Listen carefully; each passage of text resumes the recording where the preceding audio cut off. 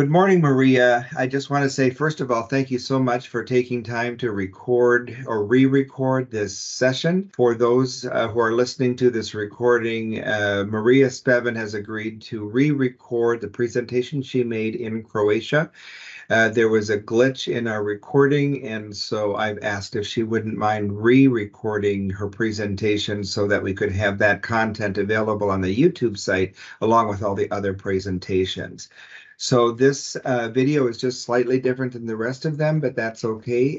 Marija's content is very important. So let me just say a few things about Marija before she speaks, and then I'll turn it over to her.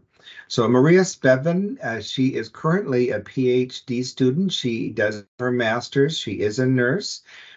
She, of course, has her bachelor's as well. She currently works as a lecturer in the field of nursing at the University of Rijeka, Faculty of Health Studies in Croatia, and she has been there for 4 years. Before that, she worked for 9 years in the Clinical Hospital Center Rijeka as an operating room nurse. And in 2021, she completed the Advanced Practice Program, evidence-based program at the University of Iowa Healthcare. Now, in addition to her teaching activities, Marija actively participates in congresses and scientific research, including publishing to journals and publications, and she is the author and co-author of 9 scientific papers and a member of the Scientific Development Project Uniriva Innova. Marija participated in several workshops on preparation and implementation of projects and is part of the winning team of the Innovation Camp dedicated to digital and modern solutions for a gender equitable society within the regional partnership of the EU project Equals EU. Marija is the institutional Erasmus coordinator as well as the chair of the Internationalization Board of the Faculty of Health Studies. In 2023, she received recognition from STTI European Region for excellence in early career research. And I would like to add to that she has recently accepted a position as one of our leaders in the Caring Science International Collaborative. And if you go to our website, https://caring.science, you will be able to see our full leadership team and that we have recently added Marija to that. So welcome, Marija, to our team. We're so pleased that you will be working with us in this international collaborative and making a big impact in Eastern Europe and Croatia. Without adding any more to that, I would like to turn it over to you, Marija, and to present the research that you have done in Croatia. And this is the same presentation you made at the meeting for CSIC in September of this year. So Marija, welcome. Thank you, John, for your kind words.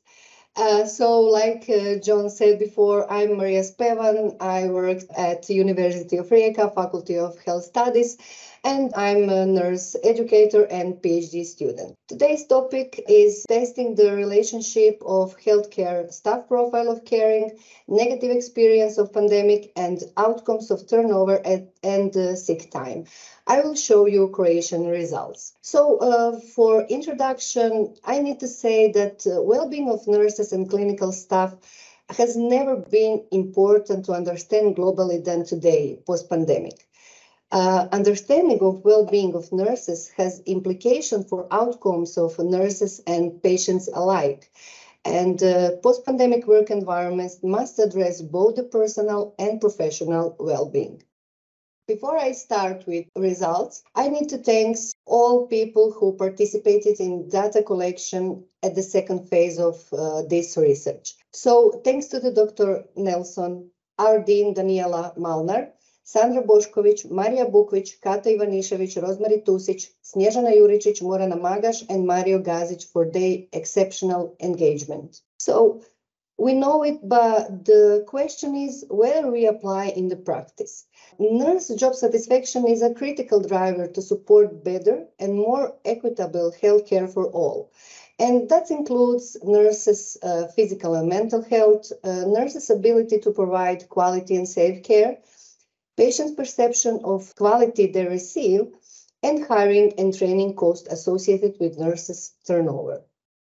So because of all of that, the main focus of this study was to understand how the profile of caring assessments relate to sick time of staff, their intent to leave current job, difficulty working through the pandemic, and post-pandemic trauma. In the method, we used a cross-sectional study design with convex sample of nurses from Croatia. 184 nurses participated in this research, but 139 nurses included in final analysis. We are collecting data with profile of caring tool, and we use descriptive and inferential statistics for analysis. Something about result. In this slide, you can see demographic data, and we can see that most of respondents was females. That highest level of education was bachelor's degree. The most respondents worked in primary healthcare, and 70% of respondents was a technical nurse. The mean age was 42 years. Now I will show you significance for demographic variables on outcomes. We get in results that demographic data had no relationship with sick days or residual trauma, that well-being at work positively correlated with age, but negatively with hours and shift worked. Nurses working in primary healthcare have more well-being at work than other nurses, and nurses who work more hours per week and who work in the hospital system show a higher intention to leave their jobs than nurses who work in primary healthcare. Also, nurses with longer work experience have less intention to leave their workplace. Elder nurses and those who work longer at the same work unit had more difficulties during the pandemic than younger nurses. Males had less difficulties at work during the pandemic than females, and nurses who working in primary healthcare had less difficulties during the pandemic than those who working in the hospitals. Level of significance was less 0.05.